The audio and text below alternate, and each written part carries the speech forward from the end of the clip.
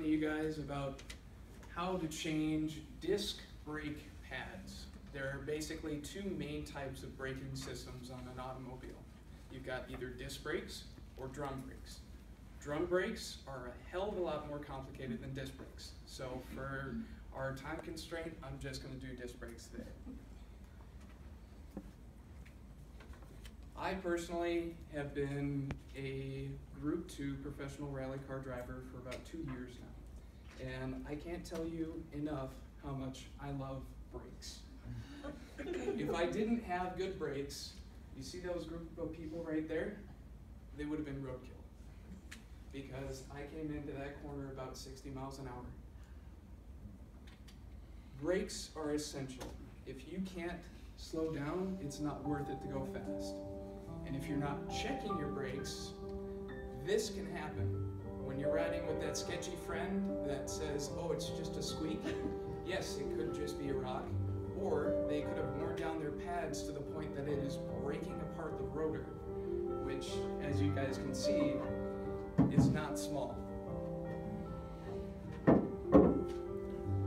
So today, I'm going to talk about all of the components involved in brakes, how they work together, and how to change your brake pads. So, pretty important stuff. This is all of the components involved in your braking system. Most people will look at it and be like, okay, I'll just jam the pedal and they'll work, without knowing what a vacuum power booster or a brake reservoir or a master cylinder or anything is. And the more you understand your vehicle, the better driver you're going to be. So aside from the obvious, the brake warning light and your pedal, what will happen when you're braking is when you engage the pedal, your car is actually using the vacuum pressure from the engine that goes into a reservoir to actually increase the amount of pressure that you're putting against your pads. Your pads will be sitting inside of this caliper. If you can see from the inside of the caliper, there's a little hollow spot, and that's because somebody had taken out the piston of this caliper. But essentially all a braking system is a hydraulic piston setup. So you're pushing fluid under pressure against a pad that'll squeeze the wheel and slow it down. But you're actually not squeezing the wheel, you're squeezing the rotor. So this caliper will rest on top of a bracket, on top of the rotor, and as soon as you apply pressure to the pedal, it'll apply pressure to the rotor, thus slowing down your wheels.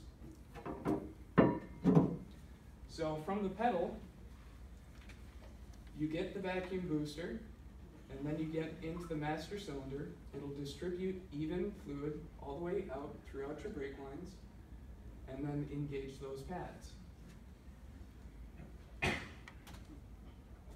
A little bit of a closer look on that, you can see this is the rotor that we're talking about, and this is the bracket that the caliper is actually resting in.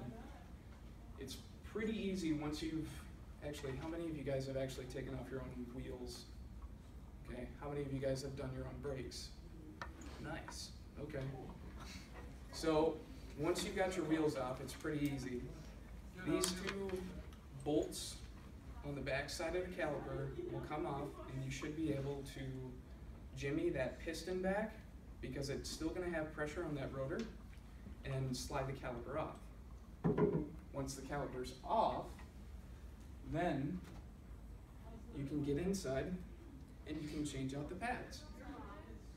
So these are the pads that, and I'm sorry I didn't have any to bring with you guys today, but they're either made of a synthetic or a rubber compound that's high temperature resistant, because you guys could see in the first video just how hot that got before it blew apart into a million pieces.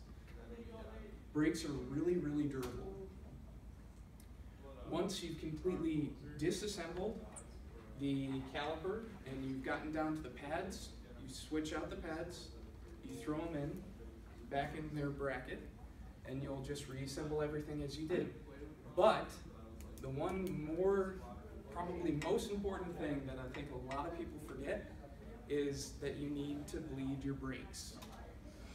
Bleeding your brakes basically means you're running fluid through those brake lines until you get air out of the system.